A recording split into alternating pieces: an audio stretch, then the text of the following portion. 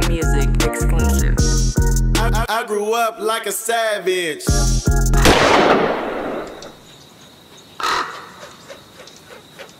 These boys hot. Let me start getting up under them, put a little paper in their pocket, and start, getting close to him. So he flew. He didn't fly me out. He didn't call me. Right. Everybody on No Limit in the Bahamas except for me.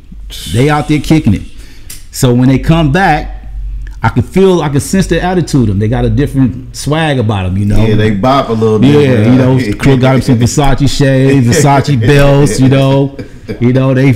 feeling themselves a little bit. Is that when he became the king of Oakland? And the bad game called himself, So, and I set him down again. I say, listen, I'm telling y'all, man, don't accept nothing from him. He said, oh no, it's good. It's good. P said they all gifts. I said, that's what he gonna say. I already told y'all. That's what he gonna say. So next thing I know, they riding around West Oakland in brand new super sport Impalas. Mobb'n.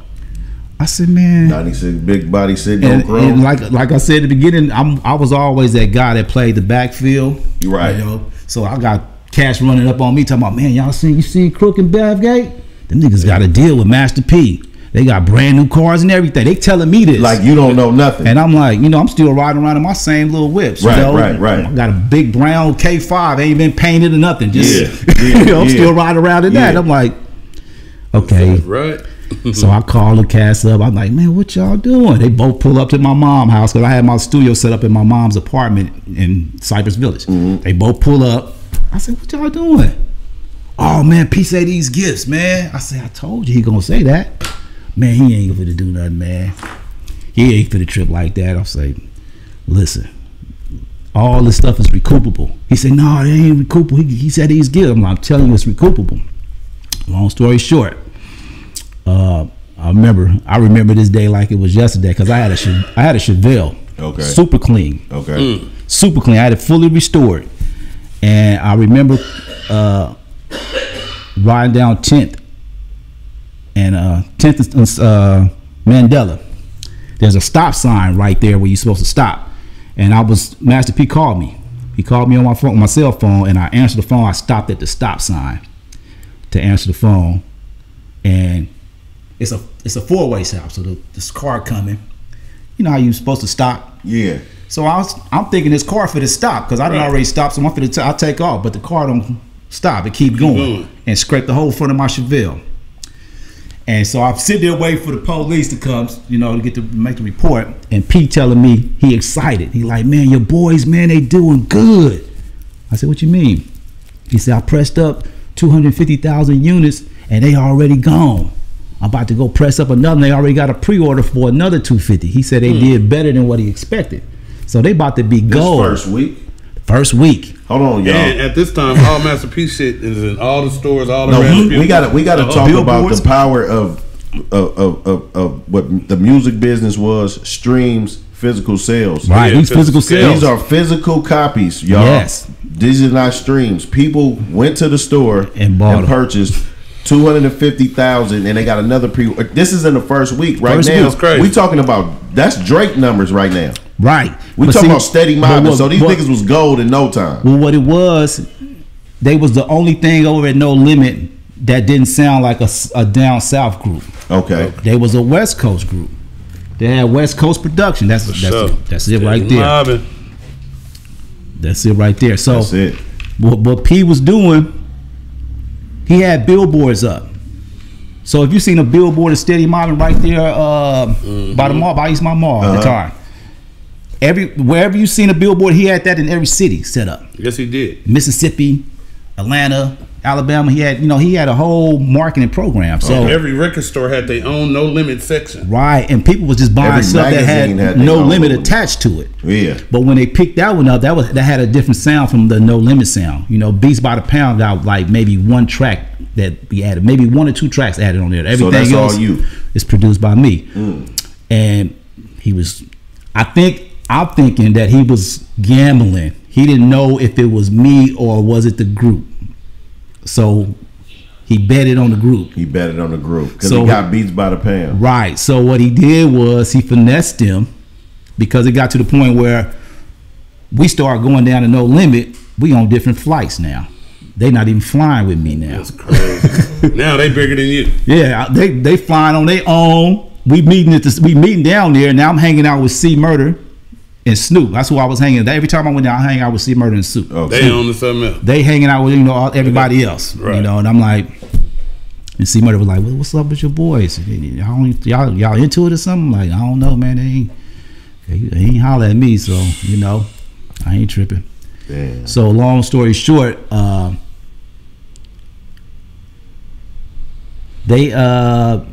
told them I said I had to meet. No, this is what happened. I remember now what happened.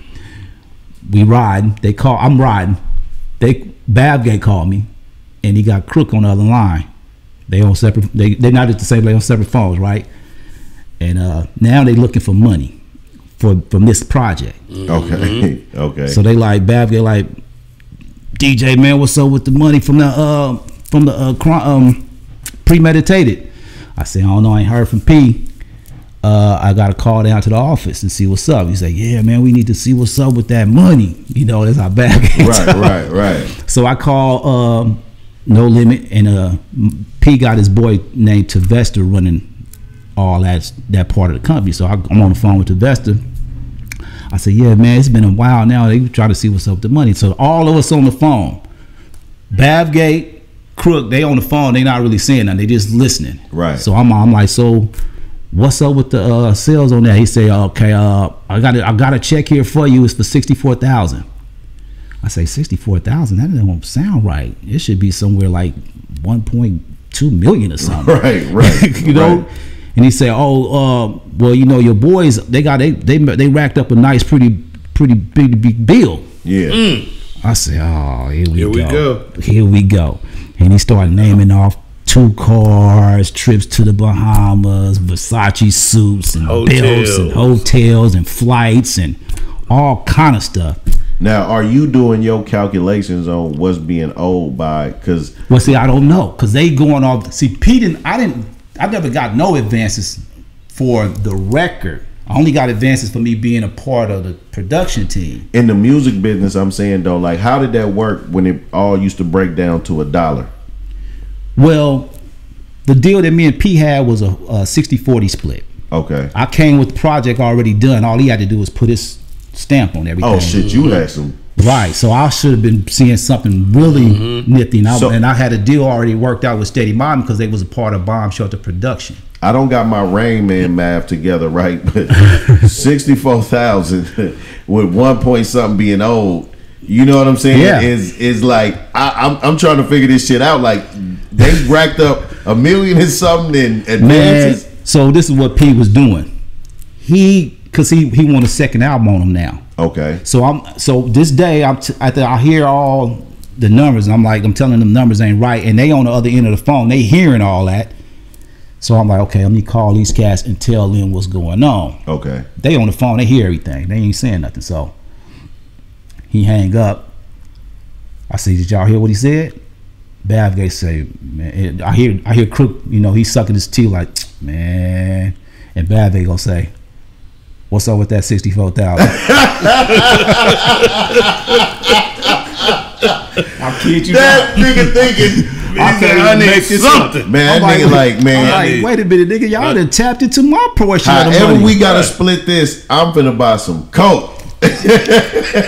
I'm to the block. This shit is over with. And I say, man, I told y'all, man, not to take no advances from that cat, man. So when them cats were still in Oakland, even before that, were they still hustling? So what they did, what happened was, now it ain't no money. But see, I already know this is a game. This is the music game. This is the hustle game. Right. So he gonna shut the money off. He gonna cut it off for a little bit.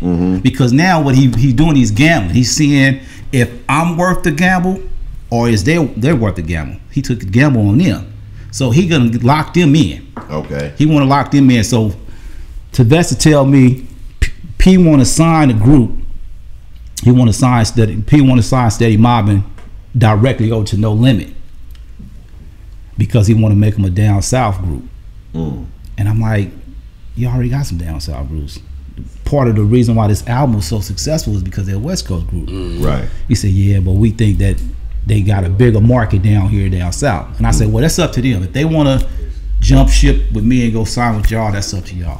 That's up to them. So I left it up to them to go over there. So in my mind, I'm thinking they didn't re-sign and did a deal with P, because now they got a new album coming out called Crime Buddies.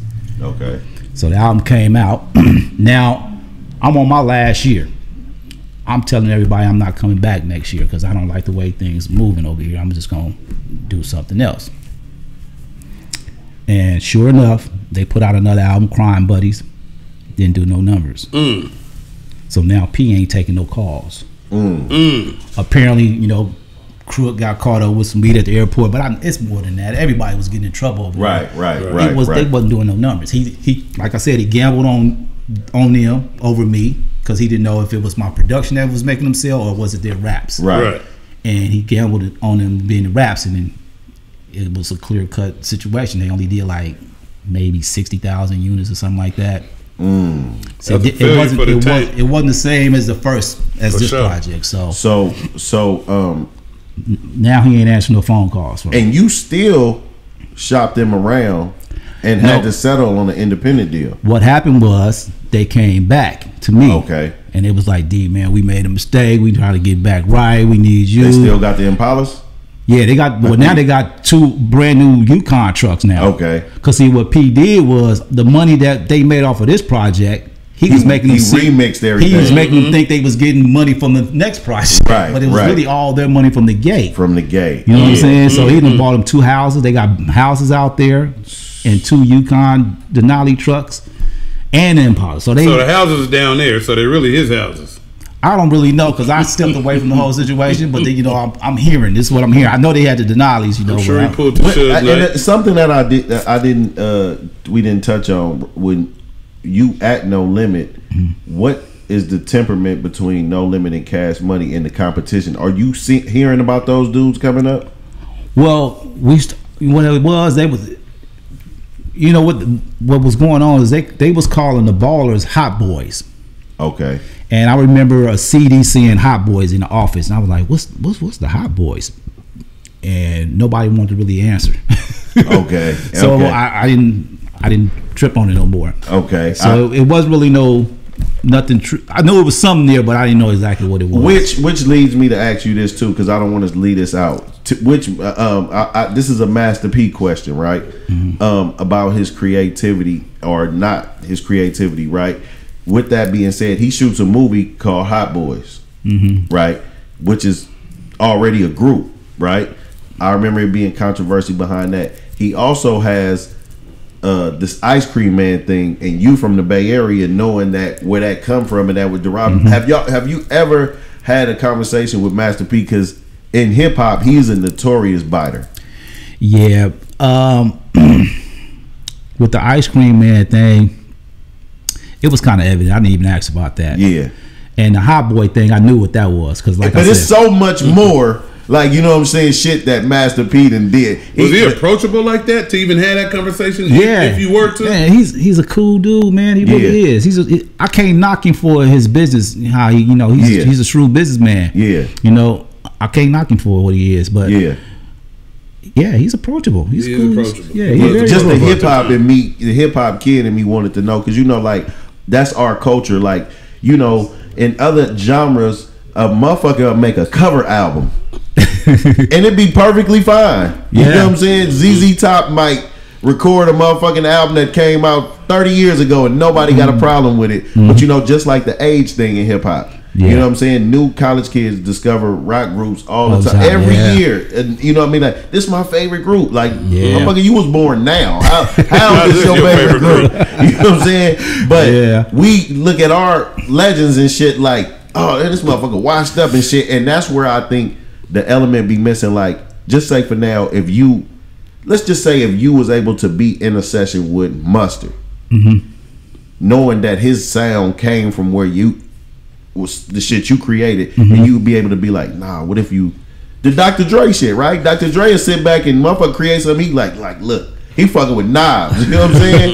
Like, turn this up, do this, like, you know what I'm saying? So I just be, you know, I be wishing that motherfuckers would accept that more. Because that part of the game is what's missing, and it don't give the music no warmth, no depth. It ain't rich. It's just let's microwave. You know what I'm saying? Well, I'm gonna tell you, I don't like to work with other producers. You don't? I'm gonna tell you why. Now you remember I told you me and EA Ski, we kind of started our career together. Right? Okay, okay. And I always say I told my wife, I said I'm gonna bring this up because I need to give him this. So when I got all the equipment that I got, I let EA Ski use one of my SB1200s. I had two SB1200s. Okay. I let him use one, and we was tight like that, And he made a beat in there, sample beat, and I think I let him keep it for like a couple of days, maybe 3 or 4 days, maybe a week. I don't remember exactly. But when I got it back, he was telling me I got a sample in there.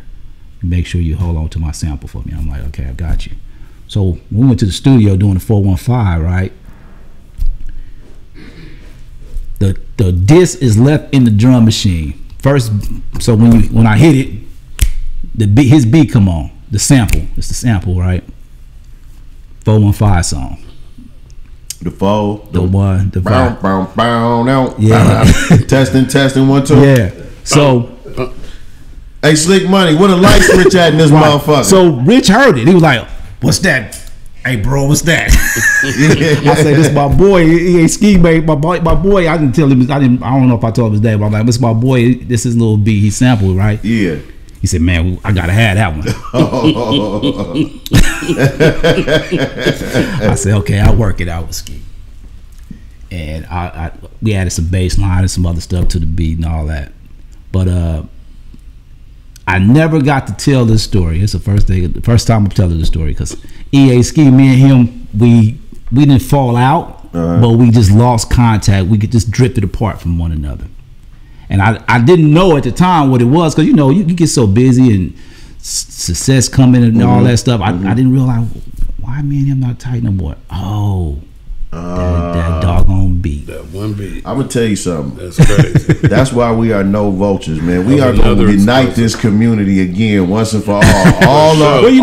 All of us, we coming back. We gonna be in one room at one time, giving big hugs, man. I had to say that because I think right now that's part of the reason why the town is so separated. Yes. You know what I'm saying? It's just really separated. I was looking at one of the drink champs, and I seen where Puffy bought Nori a Maybach.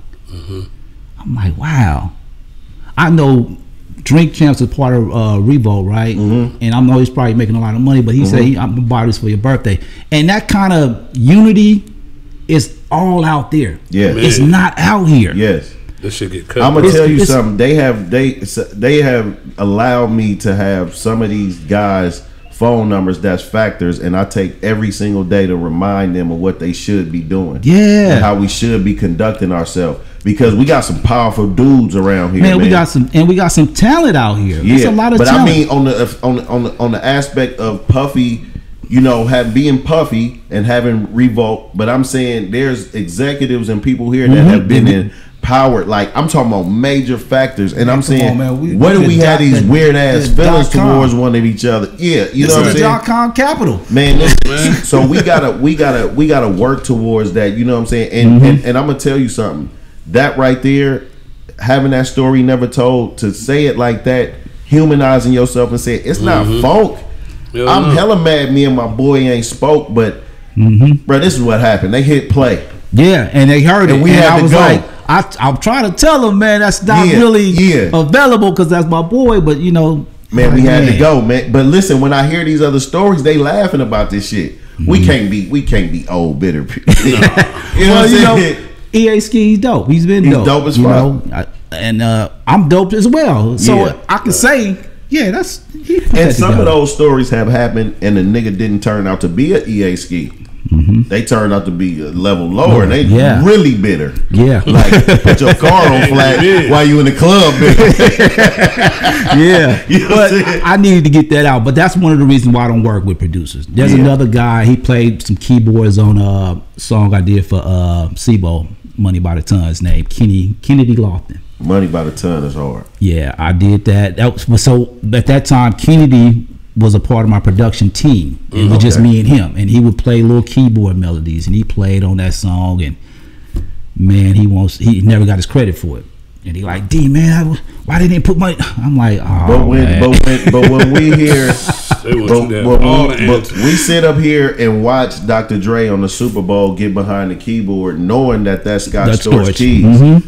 But it's not. It's, you know what I'm saying? It's like Scott Storch is. You know, he's Scott Storch. You know it's Scott. But you know what? I understand. Everybody want credit for what they, they want their shine. I get it. Yeah. And right now, this is the time I'm giving him his shine. I'm giving that's his shine. I'm give that man his Kennedy flowers, his shine. I'm just trying to stay racked up like you. Put an 8 in a 1 and do magic. Tryna stretch hair on like elastic. Eco-friendly drug dealer, I don't waste no plastic. Use all 4 corners of that baggie.